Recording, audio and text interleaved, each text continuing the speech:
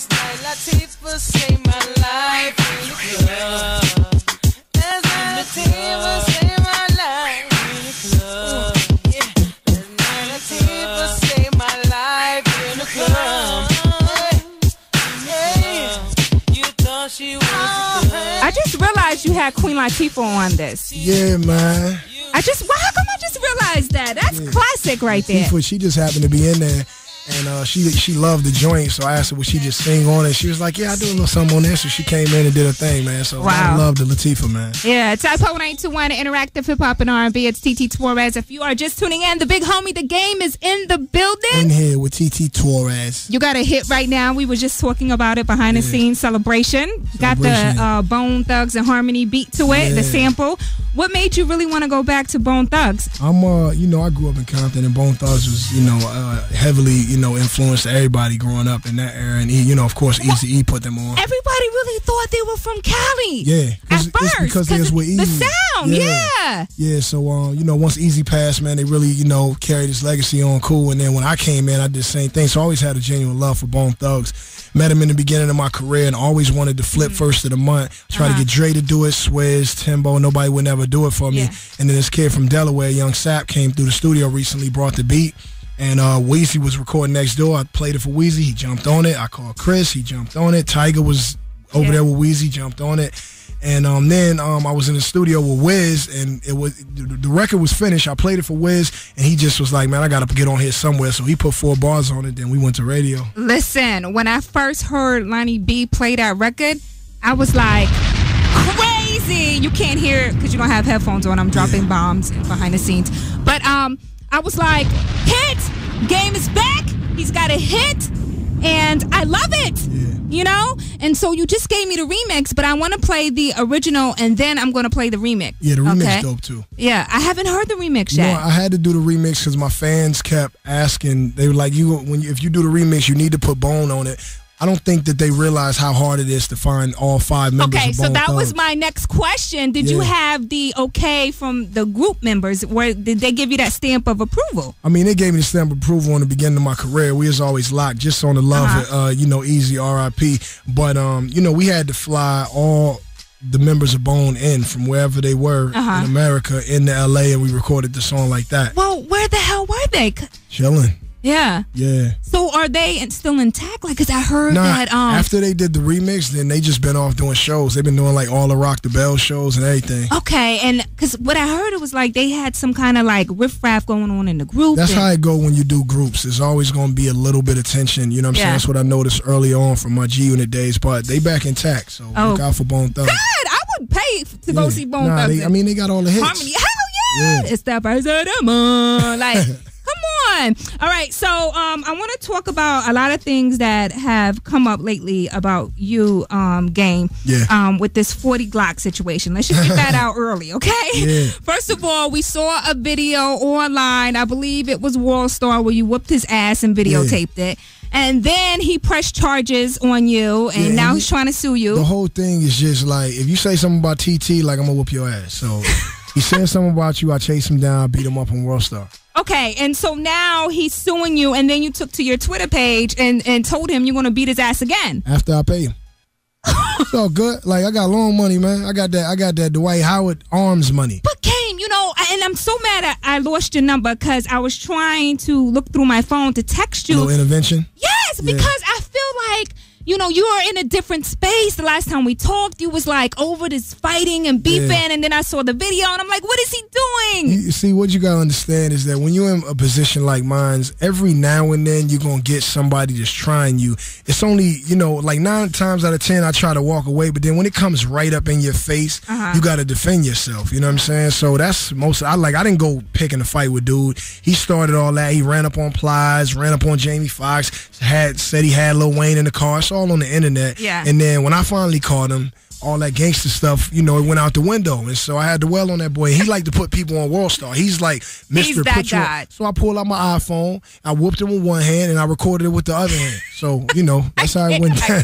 I can't with you. Okay. So if he was to drop the lawsuit, right, and just squash it, would you be good with 40 Glock? Yeah, I'm good. But The crazy thing about it is that, and this ain't to encourage nobody, but the reason that you can fight other rappers is because if the other rapper ends up pressing charges or suing you, their rap career is over with. It kills all credibility. So I didn't think that he would ever do that. So the fact that he did that is just like, wow. And he was posing to be a super gangster, like the gangster of the new millennium. Like they ain't even seen this type of gangster. I'm 40 Glock. But isn't he like old? Like I don't know how old he is. Why are you still fighting like you're teenagers? Yeah, man, I don't know. Yeah. All right. So listen, can we play Celebration real quick? Everybody, if that you bus driver was old. He's like 50 something when he was fighting. So I guess he's still. You going to jail now? You going to jail now, TT? But I felt like that bus driver had no choice in that situation. I had no choice in mine. Why can't I be like the bus driver?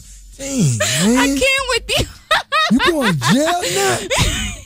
Let me find out. You gonna go on the road was with it hell or jail? With the bus driver. You're going to jail. I think it was jail. All right, was he the police or something? He was gonna call the police. Well, when he was saying that, he was already in motion for the uppercut. So I mean, I don't understand it. We need to get the bus driver on the line. If the bus driver, you got any family out in VA and y'all listening, call up. We want to know what you was thinking about as you were saying you going to jail with the uppercut in full swing. Listen, Game is in the building, everybody. Let's get into his new record. It's iPod 1821. Yes, sir.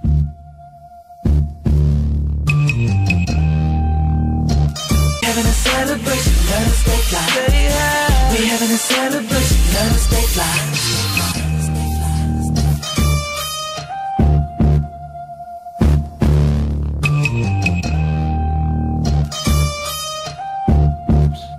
Yeah, it's brand new music from the Game. It's called Celebration on iPod 1821. Interactive hip hop and R&B. It's TT Torrez. So the album. You gotta love that Game guy. When's the album dropping? The album dropped December 11th. Yeah. And the name of Jesus Peace. Yes. And some people were kind of, I guess, upset in a way. What? Because of the artwork. Cares? So you didn't, when you decided to do that artwork, you didn't think about the backlash, or you was just what's the meaning behind it?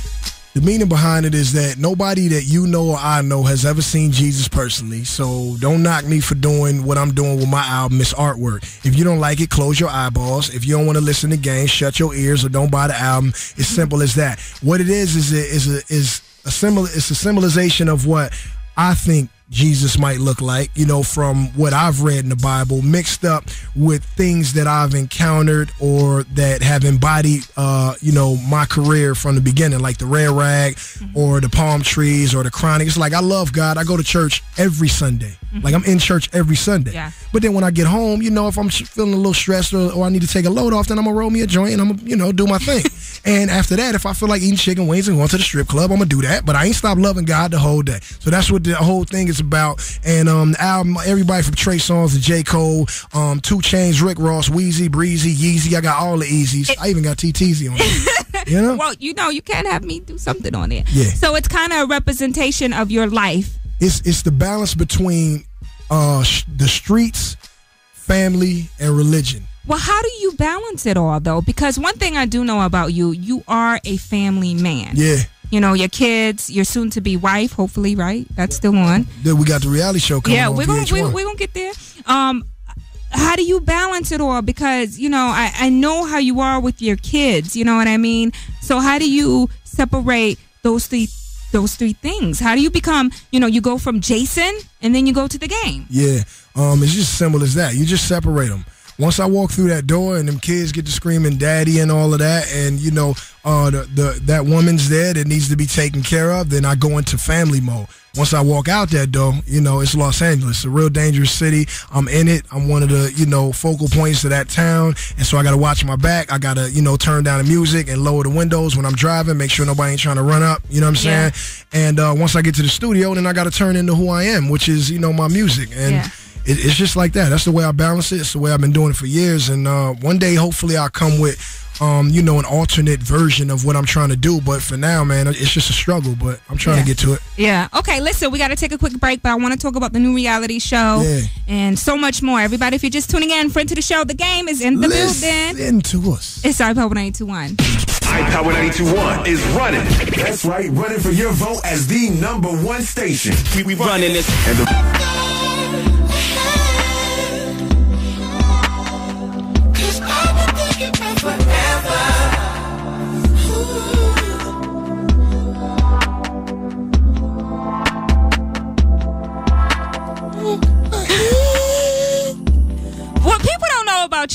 game thinking about you ever. is that you are really funny. Like, naturally I was singing all funny. the ladies out there, though. It's Hip Hop 921 Interactive Hip Hop and R&B. It's TT Torrez. The game is in the building. Tornado flew inside my room. Yeah, ladies. Uh-huh. All right, so one of the things that came across my BlackBerry the other day, when I get my little media alerts, the game proclaims Kendrick Lamar the West Coast Nas. Yeah. You know what? Because I was real little when Nas came with Illmatic, but he was real lyrical. He was real young, and he had the city behind him. And I just feel like for the West Coast, Kendrick, how he's so lyrical. You know what I'm saying? He's so young, and people love him. And he's not a Crip. He's not a Blood. He ain't a thug. He's just a kid that, that's from where I'm from. We're from the same neighborhood. That's just talking about Los Angeles in general through his own eyes, man. It's just the innocence and his lyricism that's dope, man. So, And the album is dope. so good. It's a dope ride. It's a dope ride, man. It's a good ride, man. It's just good hip-hop music, and I appreciate it. I think I shared this with Kevin. I feel like you and Kendrick Lamar should go on tour together. Yeah, we trying to work that out. We got a couple shows together coming up. Because you guys do have collabos together and features, We got collabo. right? You know what? The thing about it is that Kendrick Lamar's name used to be K-Dot. Uh-huh. And I told him, that he should drop the K-Dot and he should just go by his real name, Kendrick Lamar Duckworth, and just take the Duckworth off, and just stay Kendrick Lamar. As soon as he did that, out of there. He took off. Yeah, and I put him on his first mixtape. I took him on his first tour. I brought him out to VA before, and nobody didn't know who he was, and he was opening up. Yeah. You know what's crazy is I remember him being on the red carpet.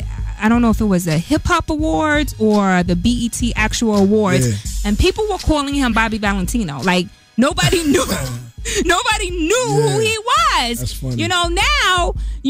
Now fast forward, the kid has got one of the hottest albums out right now, and it's good for California. It's good for LA. It's good for hip hop in general too. It is. But I feel like you and Kendrick Lamar kind of breathe fresh air into the West Coast, meaning, Dre and Snoop and all of them had their era. Remember when you could not deny Snoop? I remember being like in the 8th grade, like singing, rapping all Snoop lyrics, you know what I mean? And then we didn't hear from the West Coast. Easy had his run, Snoop had their run, and then here comes Game. After a long hiatus from the West Coast, here's this dude like tatted up, and he's tall, and he got lyrics, and Please say the handsome. Handsome. There you go. I don't want Tiff to get mad, So anyway, I felt like you guys played a really big part in keeping that West Coast flow going. You know what I mean? You know what the thing about Kendrick is that it's so, for me, it's cool to have someone else pushing. You know what I'm saying? Like, when I first came out, it was just me doing it by myself. Yeah, that's you know what I'm saying. It's just cool to have somebody else doing it, and I know. And the best thing about it is he from Compton. You know what I'm saying? So it's dope. What's going on with Nipsey Hussle? Nipsey doing his thing too, man. Nipsey is doing his thing. He's still doing his shows and rocking out, and he working on his album now. Dom Kennedy is working on his, man. So the West Coast, we got our thing. Tyler the Creator, they doing their thing, man. They got their own little movement. So all right. Yeah, and y'all all support each other. Yeah, that's good. All right, so let's talk about this reality show that you have coming up now. When I first heard that you were doing a reality show, I'm not going to front, I called Kevin because, again, I lost your number. We got to exchange contacts. And I said, why is Game doing a reality show? I was like, I don't want him doing a reality show. Because I feel like when some rappers do these reality shows, if it's not done right, that could be the death of their career. Yeah. So what can we expect with your new reality show? The thing about it, my career is that I kind of always just did what I want to do, and still, when I went at Jay, it was supposed to be the death of my career. When I went at 50, it's supposed to be the death of my career. When I started acting, people were saying it was going to be the death of my career. But acting was good for you, like. Yeah. Acting was pretty good. I wouldn't say you were great at it, but it was good for your career, like to kind of transition you a little bit. Yeah, it was, man. And so the reality show, it's about my family, but I don't think it will do anything as far as the rap is concerned, because people already know me of being, for being a family guy and always displaying love for my kids, if it's not on the cover of the albums, now through Instagram, new social media. But I think that we did everything that you could do on a reality show to get kicked right off the air, but we went right to that line and stopped. Okay. You know what I'm saying? So the reality show, it get a little ratchet. It ain't just no straight up nice Huxtables, Brady Bunch type of thing going on. Okay. You know? So I heard that you guys canceled the wedding. Yeah. And that the reality show was off. Why did you guys decide to cancel the wedding? Because life happens. Were you know what I'm saying? Did something happen? Did it was you just cheat? Infidelity issues. Cheat me? I would never cheat. Well, Hey guys, we don't cheat, do we, guys? Okay. I heard that you were cheating, and actually you and Gloria from Basketball Wives LA Whoa! had jumped off with each other. Whoa! No, that didn't happen. Are you sure about that? No, I'm positive. Because I heard you slayed her right in that bed she shares with Matt Barnes. Oh, that is crazy. See, man, I'm going to do you like Prince. That's my cue. So hey, that man, didn't happen. Ain't no truth to that, man. That's just the LA rumors, too much media takeout, gossip, and all of that, man. Okay. All right, so infidelity issues on whose part? Your part? Yeah, it was on my part, says her. But, everybody knows that I'm a stand-up guy. I'm a stand-up gentleman. I don't cheat. I don't do any of that. I would just respect women so much. Look, TT. You see the sparkle. So the wedding is back on and it's going down. VH1 gonna show you all that. Because listen, I understand how it works. Sometimes the wedding can happen on TV, but the paperwork is not signed behind the scenes. I want to know from the game: is the paperwork going to be signed? A marriage license is going to be in full effect. You want to know what everybody want to know. November 19th shall display it all. Okay. So the great thing I like about your relationship with Tiffany, that's your soon-to-be wife. My baby's mama's mama. And everything. The great thing I love about her is that she is a woman that kind of stays out of the spotlight. Yeah. She's a school teacher. She focuses more so on the family and the kids. Right. Is that good for you in terms of keeping you balanced? Yeah, she was, she did stay away, and she stayed, all the way out the way, and she didn't want to be in the limelight, and all that changed, man, because now she kicking it with Shawnee O'Neal, and she hanging out with Evelyn all up in the club. Do you like that, though? I like her to have fun and do whatever she wants to do. You know what I'm saying? I just want her to have fun. But see, what I know... A happy wife is a happy wife. Yeah, but what I know from this industry is that most men who are in the limelight... they prefer their wifeys to stay behind the scenes because that way they can get, they can get their stuff. That way they can ram that stick into that hole. Yes. See, yeah, I don't care, man. Because like I said, man, I'm good and in love with my family, man. And she can go out and she can do whatever she want to do. Yeah. So does your kids understand when the cameras are in the house? Do they get it? You have no idea how much these kids understand. I think half of the time they be just looking at the camera, kind of getting, doing their thing.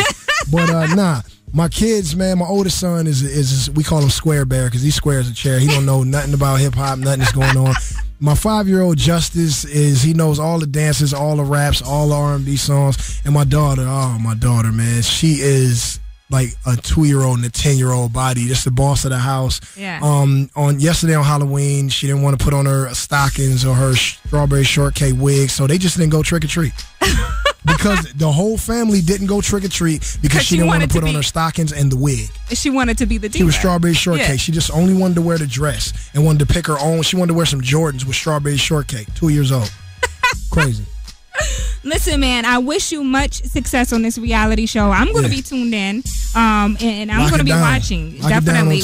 When is it going to air? It's November 19th on VH1. So right after Chrissy and Jim go off, then we come on. It's called Mary in the Game. It's dope. And then your album is coming out in December 11th. Okay, so you're going to be pretty busy. Yeah. I'm promoting T.I. too. December 18th. Everybody look out for my man Hustle Man album, man. Okay. T.I. All right, there you go. I think I've asked all the questions. Anybody else had any more quick questions or anything like that? Listen, Game, it's a pleasure having you on the show. You're always so open and honest, and you answer all of my questions without no hesitation. I really do appreciate you for that. It's all good. Let's get into your new single, which is the remix. Okay, you got Bone Thugs and Harmony, all original guys. It's the first time that all 5 Bone members been on any song since like the 90s. Okay, all right, so let's check it out. Type Power 921. The Game is in the building. Let go. TV1 on Comcast channel 65, Verizon 241, and DirecTV channel 328.